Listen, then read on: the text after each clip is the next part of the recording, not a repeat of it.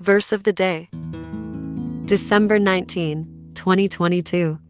And after these things he went forth, and saw a publican named Levi, sitting at the receipt of custom, and he said unto him, Follow me. Luke chapter 5 verse 27.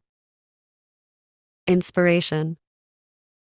Jesus chose a despised publican to be among the ranks of his 12 disciples. Jesus made himself a friend of publicans and sinners and welcomed all who would turn from sin and follow him. With one simple command, follow me, Christ took Levi for his disciple. Let us pray.